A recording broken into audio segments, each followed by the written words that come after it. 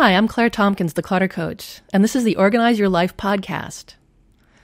In every podcast, I'll talk about an organizing, decluttering, productivity, or time management concept, and I'll tell you why it's important.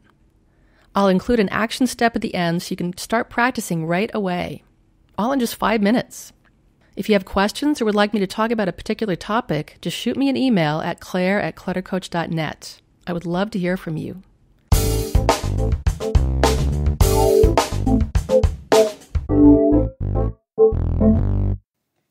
This is podcast 122, and it's about adding a third question. Do I hate it? I've written about Marie Kondo's favorite question, does it spark joy? And about my version, which adds a question. Do I love it? Do I need it?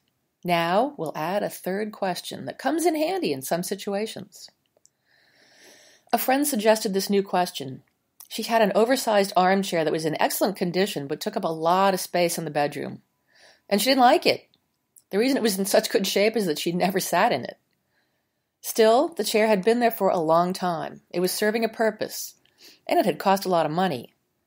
We often justify keeping something because we don't want to accept that we might have wasted money on it. All those are reasons for it to remain where it was. There's also the inertia effect. The property of inertia states that matter continues in its existing state of rest unless that state is changed by an external force.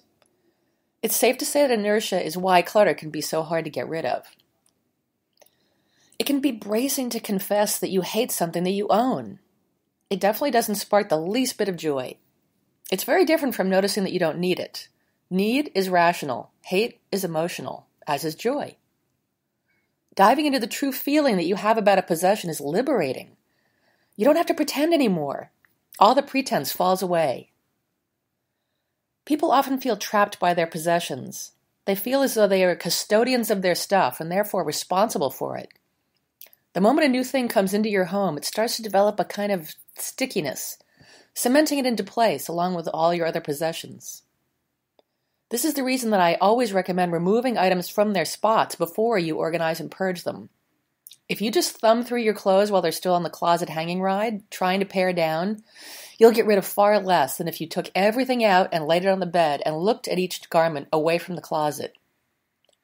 In the closet, your clothes have that cemented-in quality, that stickiness. Change their environment by putting them on the bed. It breaks that association. You can focus on each item in turn. You've also changed the atmosphere in the closet because everything you put in now is something that you love. Now it's not a motley collection of some love, some hate, some indifference. The more the closet is populated with clothes you love, the harder it is to put something in there that you hate. My friend had an easier time embracing how much she hated the chair because she'd had to move out of her apartment for renovations. Her goal for years had been to create a more spacious feel to the bedroom, but that chair's inertia was a big obstacle. When she moved the furniture back in, it became glaringly clear that it took up way too much space. Even though it was back in the room, it had been moved. Some of that sticky spell had been broken. That was fortuitous. The energy of her feelings about the chair motivated her to post a photo of it right away to some friends, and one responded that he'd take it within a few minutes. She decided the chair had to go, and she immediately took action. The other benefit of using the energy of a strong emotion is that it can inspire you to move forward, even if you don't know what will happen next. My friend said that part of her decision was to create space, literally, for the solution to the spot-to-pile clothes problem to appear.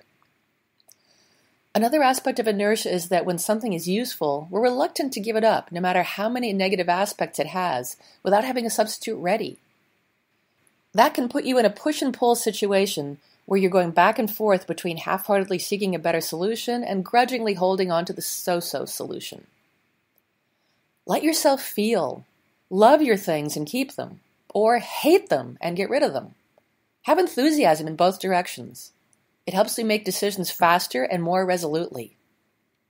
Here's what you can do right now. Find something you own that really isn't doing what you need it to do, but that you have lukewarm feelings about. Try on hating it or loving it, and see if that stimulates you to make a decision. Hey, thanks for listening.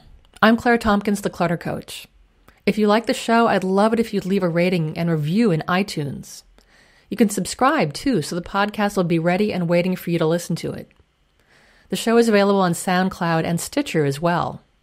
And you'll find the show notes on my blog at www.cluttercoach.net. See you next time.